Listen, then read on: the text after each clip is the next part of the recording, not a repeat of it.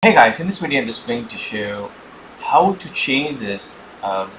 For example, if you're installing some games in Oculus, it would be normally stored in C drive. So I just want to make more space in my C drive and I want to keep it in my another drive. So how to change the locations of your saved apps in Oculus.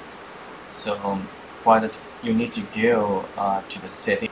Under settings, right, go to general. Here comes under this library locations. This is where we will put apps you install from the Oculus Store. So just click this edit button. See, I have already given my default locations for this. So I created in D drive Oculus apps.